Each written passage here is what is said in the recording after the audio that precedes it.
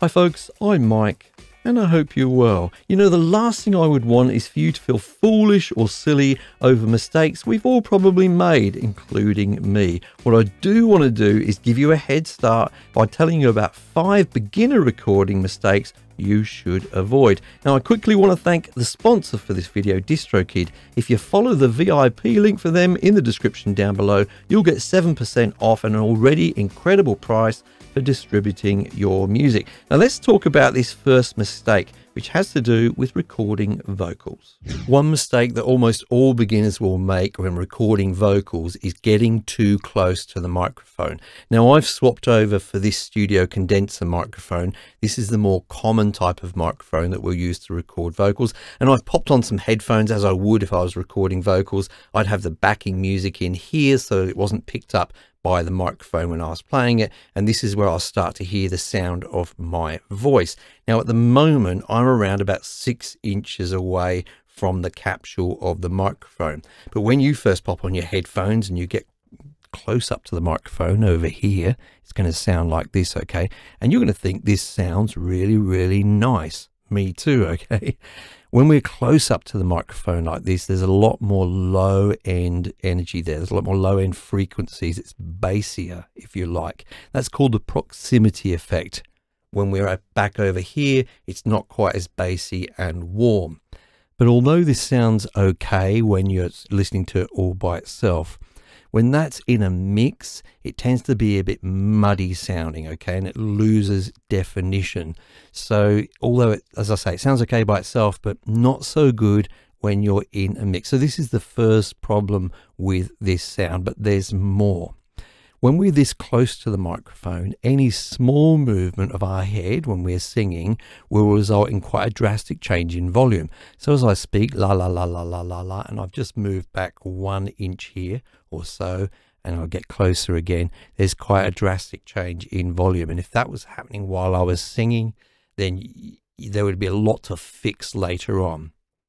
Now, when I'm back over here at a much more ideal distance of around about 6 inches or more, you will find that with movements of the head of 1 or 2 inches, when people are singing, what have you, the change in volume is not as noticeable, okay? It's a lot less.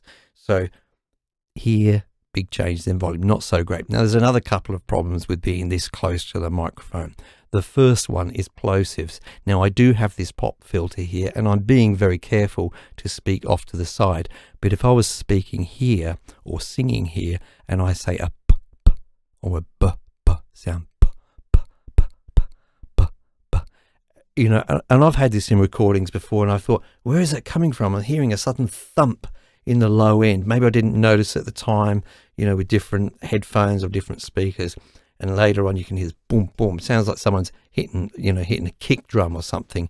And you'll want to get rid of that. It's irritating. So p, p, p, that can be quite a bad sound. The other thing that we pick up is sibilants, okay? So all this and t, t, t, t, they get really harsh and really sort of in your face or in your ears, if you like, when you're this close, okay? And there, again, there's something you'll spend time getting rid of. Also, you're going to get slappy sounds from the mouth, depending on the singer. That kind of sound. I'm sure you didn't want me to do that. It's not a very attractive sound. So back here, again, although first off, when you try this, you'll think, oh, it sounds a bit thin. It hasn't got that nice low end. What you'll get when you're further away from the microphone is a much more natural sound, a lot less fluctuations in volume, less plosives, less sibilants or less noticeable sibilants. I'm not saying you won't need to use like a DS or something. You probably still need to use it, but it'll be a lot easier to control it. So I reckon 6 inches is good, but you could even go further than that, depending on the singer and depending on that particular performance. If you're really bellowing it out, you may want to pull away a little bit. But yeah, try to avoid this mistake. You will be enticed to making this mistake by that lovely sound that you get here, but try to avoid it.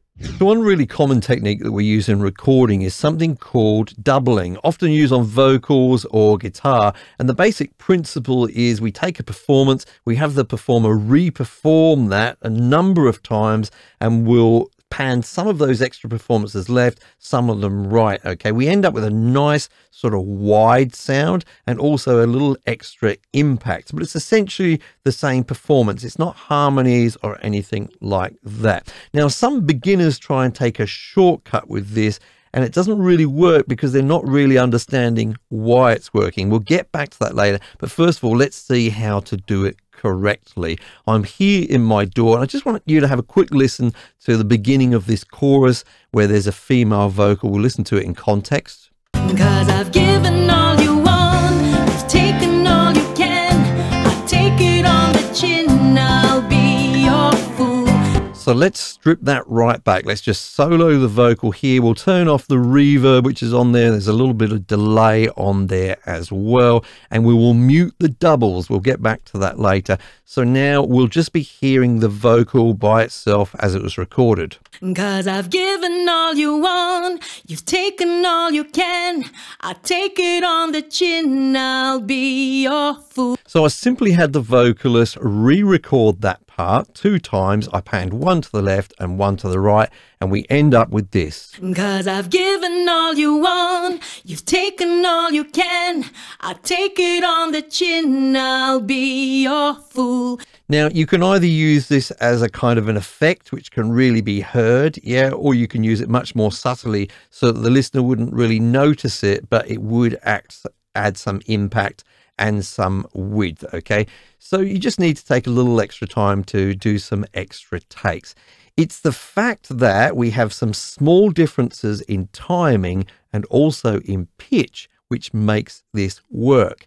You can make it work even better by using slightly different EQ settings or perhaps using different microphones. It's the differences in the performances, the subtle differences, which will make this work. Now, what some people do is they think to themselves, I can't be bothered to do that. I don't see the point in doing that. And they simply copy and paste or duplicate the track. So let me just mute those doubles, take the original vocal, right click here. And I'm going to go to duplicate track. I'll do 2 copies of this. I'll just make sure I include the original recording. Click on OK. So now we've got, as you can see, 3 copies of the same vocal. I will pan one left and one right, perhaps reduce the volume of the copies, and then have a listen. 'Cause I've given all you want, you've taken all you can. There's really no effect, to be honest with you. It's maybe a little bit louder than it would be, but it's essentially still a mono recording, but that's okay. We can just add some delay here. So what I'll do is I'm just going to grab the first of these. I'll do a little sort of nudge in the timing with the keyboard shortcut here. I'll do that to the left one. I'll do it to the right one as well. And now let's have a listen. 'Cause I've given all you want, you've taken all you can, I take it on the chin, I'll be your fool. Essentially what we've done here is add delay, okay?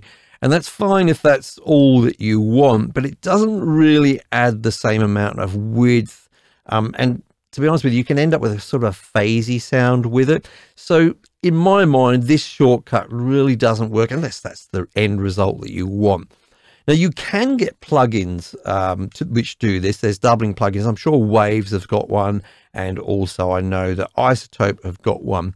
And they do a pretty decent job because they will do some modulation on the pitch, and they will do some changes, some delays in the in terms of timing.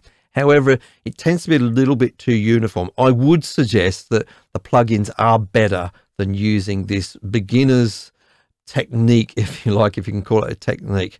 But the best thing from my mind in terms of getting a really good result from this is to actually record separate performances and then pan them. So of course you may be doubling any part of your performance, or you may choose to collaborate with another person, perhaps for harmonies, etc. Talking about collaboration, our sponsor for this video, DistroKid, has some great tools for splitting revenue from income of sales of music automatically between collaborators. Let's imagine I'd worked with my good friend Joe Bloggs on a recent single I'd released through DistroKid, and I want to make sure that he gets paid for his part in the project. Here on my DistroKid account, I'll just go to splits up at the top here, click on that, and it brings up this page where I need to select a release. So Joe worked with me on this song, I'll Never Know, and I click on next. Okay, so it brings up this page. At the moment, you can see that I'm getting 100% of the revenue share. Woohoo! But I do want to make sure that me and Joe stay friends, so I want to make sure he gets his part for the project. So I'll click on add collaborator and then add in Joe's email address like so. Now I can select an amount, a revenue share to be paid to Joe with this drop down. So let's say, look, Joe was getting 20% here for his input. It automatically adjusts mine to 80% here. And then if I continue with this split, if Joe's already a member, he'll get an email. But if he's not a member, he will get an email and he'll have the opportunity to join DistroKid for 50% off of the normal fee. So it's going to be less than $10 so that he can go ahead and collect his share of the revenue. Now, apart from regular percentage splits like that, we can also do recoupments. Perhaps Joe paid $100 up front for some piece of equipment for the recording, in which case we can click on add recoupments here and we can reimburse him his $100. Let's make sure we get that correct. And then after that, he will get his 20%. It's very easy to do here on DistroKid. One thing I commonly hear from beginners is that they avoid using buses for their effects. So instead, they've got all of their effects as inserts on each channel. Now, there's nothing really wrong with using inserts, but the fact remains there are some problems which can't be solved with inserts, and you need to use a bus or an effects channel or an auxiliary channel.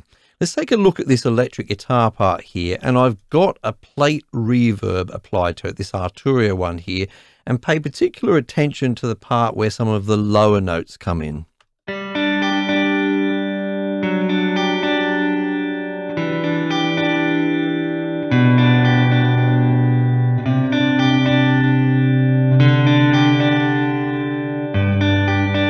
Now you can hear a little bit of a sort of a low end build up there. It all starts to get a little bit mushy and muddy. Now, if you had this applied to several tracks at once, you can really get a lot of low end build up in your mix. So one thing that's really worth doing is EQing something like this. All right. The problem is how do we apply an EQ to the reverb and not affect the guitar part? So if I just grab an EQ, I'll do one now. Let's get a Fab Filter one here, yeah, and I'll do a low cut. So I'll get rid of all of the low end frequencies here. Just adjust it like so, reasonably extreme. Have a listen to this. I'll just put it just before the reverb. So we're EQing the signal going into the reverb. Have a listen to it now.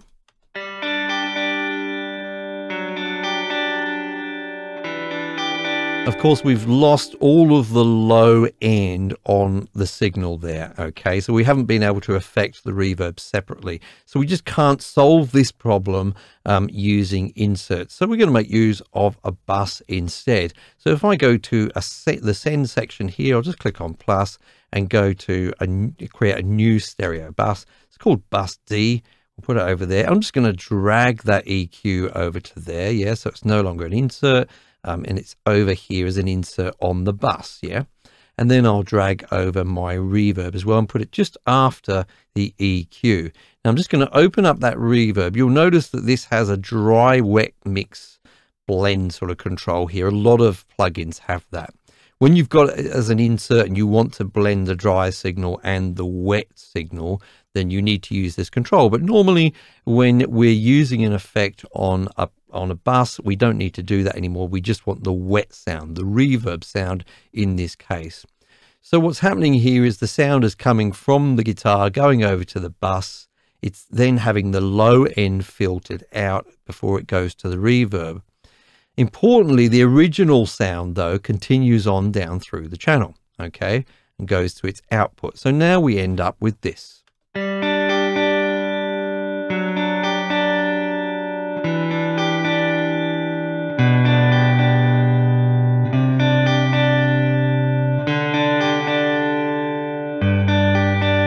Way less mushy than it was before, okay? This is just one of the just many examples there are of solving problems with a bus. Sometimes we would say want that reverb to be on the original guitar but not being applied to, say, a delay effect we may have down further on the line.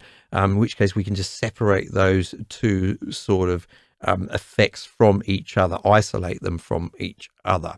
Another time you may use a bus is to apply one effect to many performances. Perhaps you've got many vocals and you want to make them all sound like they're in the same kind of room, okay? Rather than having loads and loads of plugins that you would have to go in and adjust separately, you can just have one plugin on a bus, send them all to that, and you know, it's done. Easier to change, easier to adapt. So it's really worth investing a little bit of time in learning about buses and sends to buses, and then just figuring out as you get to solve each problem in your mix, hey, could I use a bus for this, or can it be done with just an insert? Let's take a look at this vocal part I have here. I want to make it sound better using some EQ, okay? So I'll go to my effects channel here, click on plus, I'm going to insert a FabFilter Pro Q3 EQ here. And you know what? Let's use a preset. So I'm going to go to the presets here in this plugin, and I'm going to look for, oh look, female pop vocal. That should be good. I'll click on that. Okay, this is something that beginners often do. They will use presets on plugins like this, an EQ plugin, for example. So what's it done here? It's applied this lovely looking EQ curve. It's taken a little bit of low end out. It's done a tiny little scoop with the mids there. And it's done a couple of boosts in the high end, one at 1500 Hertz and one at 10. Now, the problem with this is, what if there was already a bit of a boost in that area? Perhaps the microphone that was used has a particular characteristic where the high end is boosted, or perhaps the room and the vocalist combined together, that some of these frequencies were being boosted. We would be boosting something which is already boosted, yeah, and it could end up sounding really horrible. My point is that for this plugin to work, you really need to be able to hear the original material, and they couldn't do that when they were creating the preset. So I don't think this is a particularly useful thing to do. It's much better to listen to the material and apply the changes that you want to make. Another thing that we may do is use a compressor. Okay, so let's add in a compressor to this vocal. Let's go to, let's use the Sonitus compressor here. Again, we'll go to a preset, and we will go to music, and we'll go to vocal soft. What it's done here is it's set the threshold, the ratio, attack, release, etc. Let me explain what threshold is. A threshold on a compressor is a level, okay, in decibels. And what we're saying is, once we go over that level, turn things down, okay, and turn it down by the amount specified with the ratio value. So there's a couple of problems here. If we don't know how loud the original material is, then we don't know where to set the threshold. It may be that it's quiet enough that it never even reaches the threshold, and therefore no compression will happen at all, despite the plugin being there. Another question we have is, how much do we turn that vocal down? Well, it depends on how loud the other instruments are in the mix. That's going to affect our ratio setting to some degree, okay? So without knowing what the original material is, how can we come up with these values? That's why I don't think that presets with these types of plugins are very useful. I'm not saying don't use them. They could be useful as a starting point or as a learning tool, but generally it's going to be better to learn properly how to use the plugin and listen to the material and apply the changes you think you need. One thing music production YouTubers like me seem to talk about a lot is compression, and we may have given the impression that you need to use it all the time on everything. There's an endless amount of videos out there about how to make kick drums punchier and how to make vocals up front, etc, etc. Have you ever considered that not everything needs to be up front and punchier? Sometimes music can be a little bit more subtle than that. Food for thought. But there's some other occasions where you're probably using compression where you really shouldn't, or you're trying to solve the wrong problem using compression. Now, compression is a controller of volume, okay, or level. As I said earlier, once the level gets over a certain point, the threshold, we turn it down, okay? That's basically what a compressor does. But let's look at some examples where we want to turn things up and down, but we probably shouldn't use a compressor. looking at this vocal here, you can see there's a sort of whole section here, which is verses, and then there's another section further on here. This is the bridge, okay, and the chorus. You can see, particularly with the bridge here, that the vocal is quite a lot louder overall, okay? Now, you could try to control this with compression. It wouldn't be a terrible thing to do, but I would suggest that this would be a great candidate for automation. So I'm not going to give you a tutorial on automation here, but this would be a great time to use volume automation if indeed you want the whole vocal performance to be a little bit more sort of level or consistent all the way through. Now, you may want the vocal to be a little louder there, in which case the vocalist has already done the job for you. But this would be a good occasion to think about, as I say, volume automation rather than compression. You may end up using both. You will also notice with these earlier clips back here with the verses, there's a reasonable amount of inconsistency, particularly all the way back here. Let's look at these two phrases here, yeah? They are quite a lot quieter, aren't they, than some of the others. Let's just zoom in so we can see that. We're looking at these two here, okay? How you do this is different in different DAWs, but what you may do here, and what I almost always do with the vocal part, is even all of this out by using clip gain, okay? Now I'll just do it one way here. I'm going to switch I'll just switch this over to clip automation to gain here, and I'm just going to take those two phrases there, create some nodes quickly, just for demonstration purposes, and increase the volume of those two phrases so that they better match the rest of the phrases in that performance. That might be another occasion where you'd be tempted to use compression, yeah, to sort of compress it and then do some gain, you know, makeup gain to sort of lift that up. And it probably wouldn't be the best tool to use, to be honest with you. Here I would use clip gain. Now I will say, for things like vocal performances, when I finally, you know, sort of finished them in a mix, I've often used clip gain, automation, and compression as well. When am I going to use compression? I'm going to think about compression as solving times when there are just peaks once in a while which go up above that threshold, where I can reliably catch them with compression and turn them down by a particular amount, particularly when that happens a lot through the course of the performance, and it would just be super monotonous to go in and fine tune each and every single one of them with clip gain or automation. Okay, this is kind of a rule of thumb. Of course, some compression plugins add some color, some saturation, etc., which adds some character. Now that's a completely different story than the core purpose of a compressor. So that's a little bit of a different thing there. Now, I definitely don't want you to feel bad if you're still confused about compression and how it works. This is probably one of the most common topics that people get confused about when learning about recording. I've made a video about compression, and hopefully if you watch this, you'll get a much better understanding about what the various different controls do. And you can watch that video right here.